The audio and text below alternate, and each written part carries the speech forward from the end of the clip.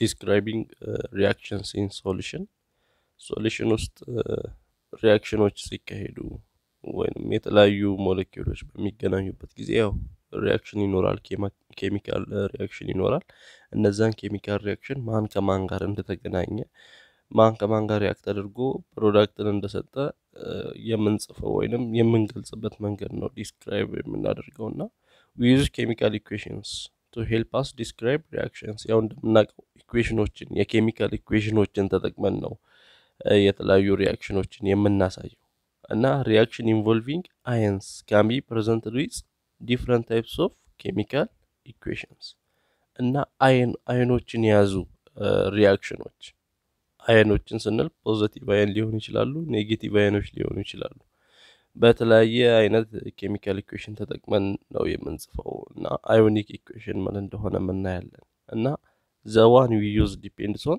the kind of information we want to convey ስለዚህ ኬሚካል ኢኩዌሽኖችን ስንጽፍ ባለን መረጃ መሰረት ነው ወይንም ባለን ኢንፎርሜሽን መሰረት ነው ልንገልጽ የምንሞክረው ስለዚህ we can represent such reaction by a molecular equation or an ionic equation ስለዚህ የተለያየ አይነት ኢኩዌሽን እንጠቀማለን ብለናል በሞለኪውላር ኢኩዌሽን ልንገልጽ እንችላለን በአዮኒክ ኢኩዌሽን ልንገልጽ እንችላለን ኬሚካል ሪአክሽኖችን molecular equation ምንድነው a molecular equation is a chemical equation in which the reactants and the products are written as if they were molecular substances አያችዋ molecular equation ምንለው ኬሚካል ኢኩዌሽኑን በምን አይነት መልክ ስንጽፍ ሪአክታንቶቹና ፕሮዳክቶቹ molecular substance ቢሆኑ ብለን አስበን ነው molecular substance ናቸው እዛ ጋር ሪአክት የሚያደርጉት እንዲሁም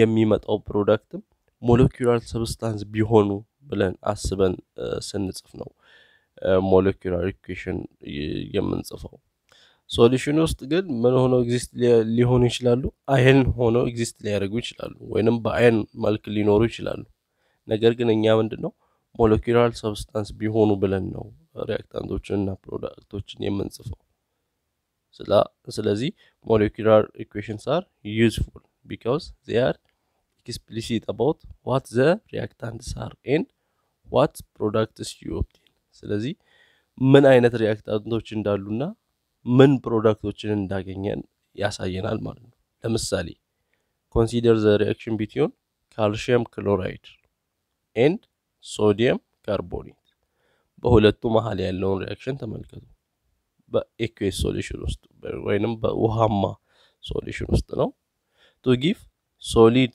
sodium carbonate and aqueous sodium chloride ይሄንን ሰጥቶናል ፕሮዳክት ስለዚህ ሪአክታንቱ ካልሲየም ክሎራይድ ኤኩዌስ ነው ሶዲየም ካርቦኔት ሁለቱም ተደምረው ሶሊድ ካልሲየም ካርቦኔት ሶሊድ ነው እና ኤኩዌስ ሶዲየም ክሎራይድን ሰጥቶናል ስለዚህ በዚህ አይነት መልክ ስንጽፍ ምን ይባላል molecular equation ይባላል ምንድነው የሚያሳየው this closely describes what is actually done in the laboratory or in an industrial process ላብራቶሪ ላይ actually ምንድነው እየተደረገ ያለው ሚለውን ማን ከማን ጋር ሪአክት አድርጎ ነው ውጤት እየመጣ ያለው የሚለውን ቀጥታ ነው ዲስክራይብ የሚያደርገን molecular equation ቀጥታ ያንን ይገልጽልናል እና molecular equation ስንል እዛ ውስጥ ያሉት ሪአክታንቶችም ፕሮዳክቶችም molecular substance ቢሆኑ ብለን ነው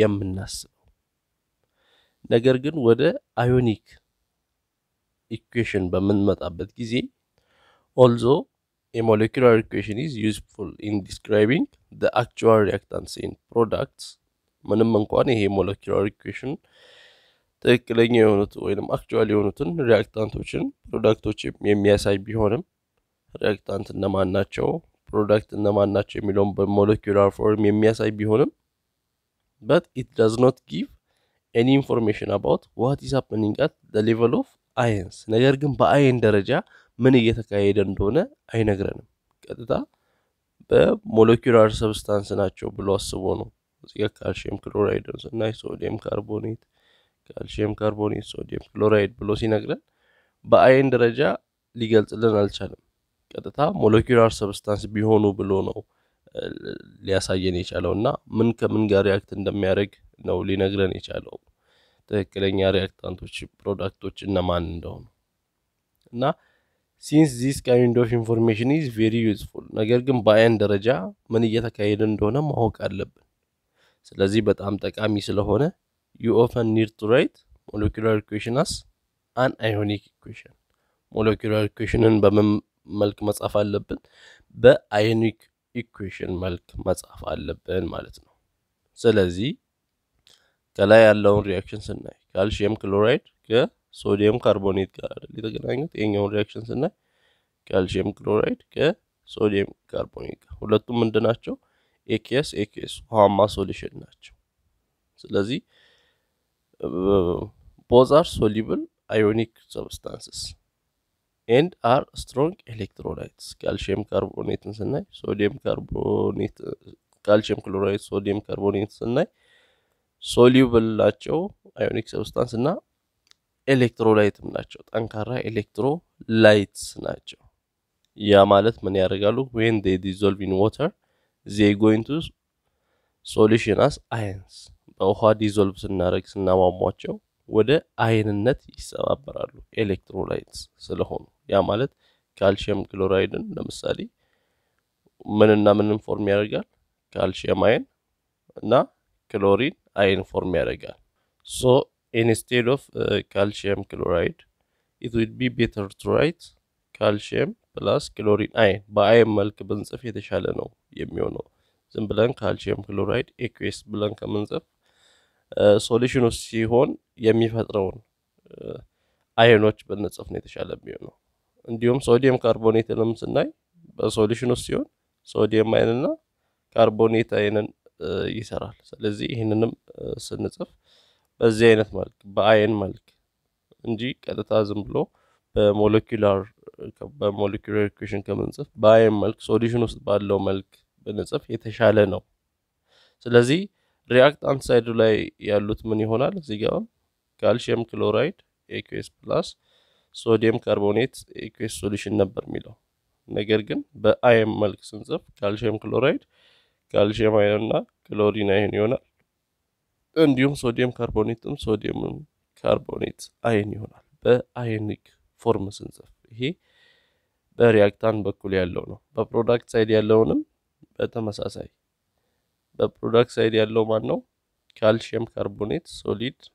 እንዲሁም ሶዲየም ክሎራይድ AQS ነው ካልሲየም ካርቦኔት ሶሊድ ኦሬዲ ሶሊድ ሆኗል ምን ሊሆን አይችልም አዮኖች ሶሉሽን ውስጥ አዮኖች የካልሲየም እና የካርቦኔት አዮኖች ሊኖሩ አይችሉም ሶሊድ ስለሆነ ስለዚህ ካልሲየም ካርቦኔት አንድ ላይ ሆኖ ነው ያለው ማለት ነው ስለዚህ calcium carbonate solid is an ionic compound but the ions are held together in particular sites in the crystalline solid ምንም እንኳን ionic compound ቢሆንም calcium carbonate ነገር ግን በምን ፎርም ነው ያለው በሶሊድ ፎርም በክሪስታላይን ፎርም ስላለ ምን አይሆንም አዮኖችን አይለቅም አዮኖቹ አንድ ላይ ሆነው በሶሊድ ፎርም ነው የተያያዙት ሶ calcium carbonate ምን ለማድረግ አንችልም ወደ አዮኖች ልንለውጠው አንችልም ሶሊድ በሚሆንበት ጊዜ በሌላ በኩል ሶዲየም ክሎራይድ አለን አዮኒክ ኮምፓውንድ ነው እና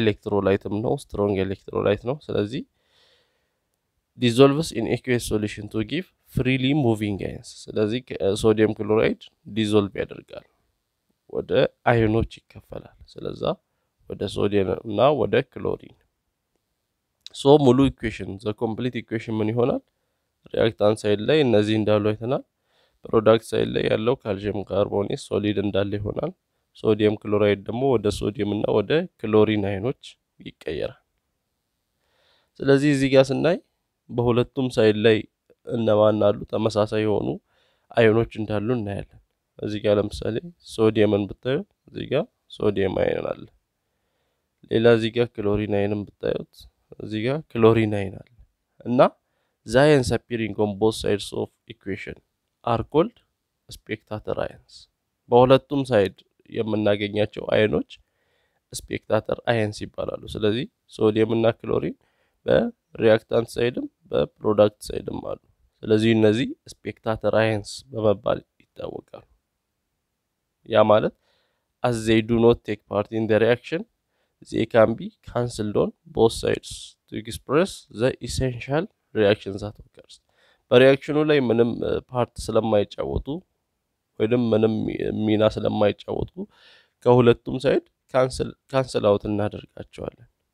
እዚህ ጋር የነበሩት ሶዲየምን ስናይ ክሎሪንን ስናይ ራሳቸውን በዚህ በኩል አሉ፣ ሪያክሽን ውስጥ አልገቡም። ስለዚህ ሪያክሽን ውስጥ ስላልገቡ ምን እናደርጋቸዋለን? ካንስል እናደርጋቸዋለን በሪያክታንት እና በፕሮዳክት ሳይድ ያለው። ስለዚህ ካንስል ስናደርጋቸው እነማን ይቀራሉ? ካልሲየም አየን ፕላስ ካርቦኔት አየን ወደ ካልሲየም ካርቦኔት ሶሊድ ሪያክሽኑ ላይ ፓርት እየወሰደ ያለው ይሄ ነው። ስለዚህ ዘኔት አዮኒክ ኢኩዌሽን ስንል ዊዛውት ስፔክታተር አየንስ ማለት ነው። ስፔክታተር አየንስ ማለት በሪያክታንትም በፕሮዳክትም በኩል ያሉ አየኖች ናቸው። እነሱን ስናጠፋ እነሱ ምንድነው ሪያክሽኑ ላይ ፓርት የላቸውም ወይንም ሪያክሽኑ ላይ ቴክስ ፕሌስ ቦታ የላቸውም፣ ሪያክሽን አያደርጉም። ስለዚህ ከነሱ ውጭ ያለው ኔት አዮኒክ ኢኩዌሽን ይባላል ይሄኛው። and the reaction that actually occurs at an ionic level is between calcium ion and carbonate ions. ስለዚህ ትክክለኛ ሪያክሽኑ እየተካሄደ ያለው በአዮኒክ ሌቭል ስናይ ካልሲየም አየን እና ካርቦኔት አየን ነው። ምን እየሰጠ ያለው? ካልሲየም ካርቦኔት ሶሊድ እየሰጠ ያለው። ሌላው ሶዲየም እና ክሎሪን ምን አላረጉም? ስላልተገናኙ ወይንም ሪያክሽኑ ስላልገቡ እንዳሉ ይቀመጣሉ። እነዛን ደግሞ እናጠፋቸዋለን። እነሱ ስፔክታተር አየንስ በመባል ይታወቃሉ። እዚህ ኤክሰርሳይዝ ላይ for each of the following molecular equations ተሰጥተውናል። እዚህ ጋር write ionic equationaቸውን ጻፉ and write net ionic equation ማለት ስፔክታተር አየኖችን ካንሰል ካደረግን በኋላ የሚመጣው ነው net ionic equation ማለት። and identify the spectator ions በሪያክታንትም በፕሮዳክትም ሳይድ የሚኖሩ ወይንም ሪያክሽኑ ላይ ቴክስ ፕሌስ የማያደርጉ አየኖችንም አውጡ ነው የሚለው። እዚህ ጋር እንዲ ሞለኪውላር ኢኩዌሽን ተሰጥቶናል እና ከዚህ አዮኒክ ኢኩዌሽኑን ስንጽፍ እዚህ ጋር ሲልቨር ናይትሬት አለ AgNO3 ኤኩዌስ ሶሉሽን ነው። ስለዚህ ወደ አየን መቀየር ይችላሉ። ሲልቨር አየን ፕላስ ናይትሬት አየንም ናይትሬት NO3 ማይነስ ይሆናል ፕላስ እዚህ ጋር Na2CrO4 ኤኩዌስ ሶሉሽን አለ። Na2 ሁለት ሶዲየም ነው 2Na ፕላስ ይሆናል ፕላስ CrO4 አለ CrO4 አየን 2 ማይነስ ይሆናል። ይሄ በሪያክታንት በኩል ያለው ነው እንግዲህ። ስለዚህ gives us ብለን በፕሮዳክት በኩል ያለው Ag2CrO4 የሚለው Ag2 ሲልቨር አለ 2Ag ይሆናል። ኦኬ እዚህ ጋር ሶሊድ ስለሆነ ሶሊዱ ምንም አይሆንም ወይንም ወደ አየን አይቀየርም። ስለዚህ እሱ አየኖችን አይለቅም በክሪስታላይን ሶሊድ ፎርም ስላለ እሱ እንዳለ ነው የሚጻፈው CrO4 ሶሊድ። ምክንያቱም አየኖቹ በክሪስታላይን ሶሊድ አንድ ላይ ሆነው ስላሉ ሶሊዱ አየንን አይለቅም። ነገር ግን እንደዚህ እንደ ሶዲየም ናይትሬት በኤኩዌስ ሶሉሽን ሲሆን ሁለት ሶዲየም እና ሁለት ናይትሬት አየንን ይለቃል። NO3 ማይነስን ይለቃል። ስለዚህ በሪያክታንትም በፕሮዳክትም ሳይድ በኩል ያሉ አየኖች ምን ይባላሉ? ስፔክታተር አየንስ ይባላሉ። ለምሳሌ እዚህ ጋር ሶዲየም አየን አለ፣ እዚህም ሶዲየም አየን አለ፣ ናይትሬት አየን አለ። በሪያክታንትም በፕሮዳክትም በኩል ሳይነኩ ሪያክት ሳያደርጉ ነው ያሉት። ስለዚህ ስፔክታተር አየንስ እንላቸዋለን። ስፔክታተር አየንስ የምንላቸው 2Na+ ወይንም አየኖችን ብቻ Na plus እና ናይትሬት ማይነስ ይሆናሉ። ስለዚህ ስፔክታተር አይኖች ይጠፋሉ። ኔት አዮኒክ ኢኩዌሽን ለመጻፍ ይሄኛው አዮኒክ ኢኩዌሽን ነው። ኔት አዮኒክ ኢኩዌሽንን ለመጻፍ ስፔክታተር አይኖችን በሪአክታንትም በፕሮዳክትም ሳይድ ያሉትን ስናጠፋ የሚቀሩት ናቸው። ስለዚህ ኔቱ ምን ይሆናል? 2Ag ፕላስ አለ ፕላስ ቀጥሎ CrO4 አለ CrO4 2 minus gives us Ag2 CrO4 silver no Ag CrO4 solid ይሆናል። ስለዚህ ይሄኛው ኔት አዮኒክ ኢኩዌሽን ይሆናል። ያው እነዚህ ስቴታቸው AQS ብለን መጻፍ እንርሳ በብራኬት ይሄኛው ሶሊድ እና የዚህኛውንም ወደ አዮኒክ ኢኩዌሽን ለመቀየር ከፈለግን እዚህ ጋር ሃይድሮጂን ክሎሬት አለ ምን ወደ አኩዌስ ሶሉሽን ነው ወደ ምን አዮኖች ይቀየራል? ወደ ሃይድሮጂን ወደ 2 ሃይድሮጂን ፕላስ ነው ያለው አይን ፕላስ ClO4 ማይነስ ሲደመር ካልሲየም ሃይድሮክሳይድም ወደ ካልሲየም አይን እና ሃይድሮክሳይድ 2OH2 ስለሆነ ሃይድሮክሳይድ አይን ይቀየራል። ሪአክታንት ሳይዱ ላይ ይሄ ይሆናል።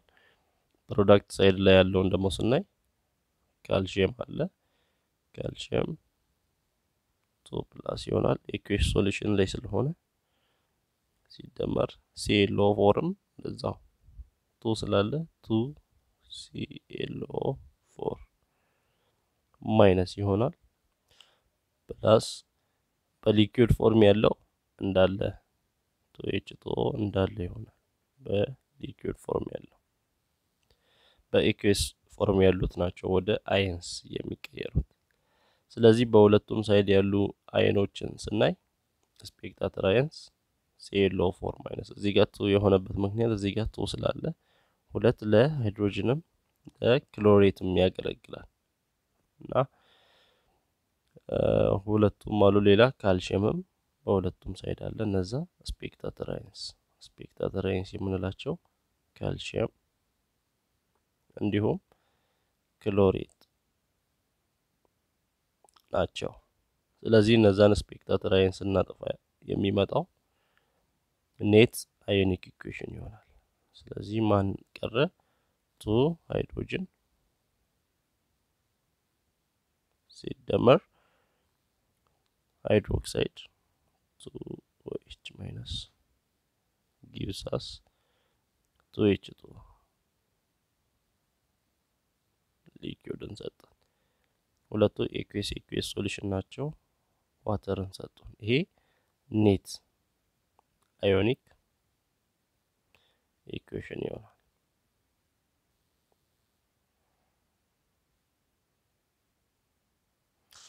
ያው እዚህ ጋር ያለውንም ስናይ ወደ አዮኒክ ለመቀየር HNO3 ናይትሪክ አሲድ ኢኩዌስ ሶሉሽን ላይ ያለ ስለዚህ 2 ለሃይድሮጂንም እዚህ ከፊት ያለችው 2 ለሃይድሮጂንም ትሆናለች ለናይትሬትም ትሆናለች ፕላስ እዚህ ጋር ሶሊድ አለ ማግኒዥየም ሃይድሮክሳይድ ስለዛ ሶሊድ ስለሆነ አይኖችን አይለቅም አይኖቹ አንድ ላይ ክሪስታላይ ሶሊድ ስለሆነ በሶሊድ ፎርም ስለሆነ ሪአክታንት ሳይድ ላይ ያለው ይሄንን ይመስላል። 2H2O ሊኩዊድ ፎርም አለ በሊኩዊድ ፎርም ላይ ያለው አዮኖችን አይለቅም አዮኖች የሚለቀቁት በኢኩዌስ በሚሆንበት ጊዜ ነው። ማግኒዥየም አለ ማግኒዥየም አየንን ይለቃል ሲደመር እዚህ ጋር NO3 2 አለ 2 ናይትሬት ነው ማለት ነው 2 ናይትሬት አየን ስለዚህ ስፔክታተር አየንሶችን አውጡ ከተባለን ናይትሬት NO3 እንዲሁም ሌላ ሃይድሮጂን ሃይድሮጂን የለም ከሃይድሮጂን በሁለቱም ሳይድ የለም። ናይትሬት ብቻ ነው። ስፔክታተር አዮኖችን ስናይ ናይትሬት ብቻ ነው። ስለዚህ ናይትሬትን እናጠፋለን በሪያክታንት እና በፕሮዳክት ሳይድ ያለው። ስለዚህ ማን ቀረ? ሃይድሮጂን አየን አለ እዚህ ጋር እና ፕላስ ማግኔዥየም ሃይድሮክሳይድ ሶሊድ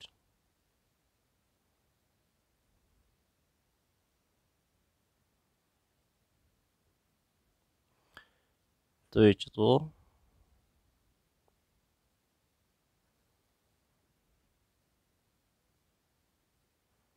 ማግኔዥየም አየን አለ።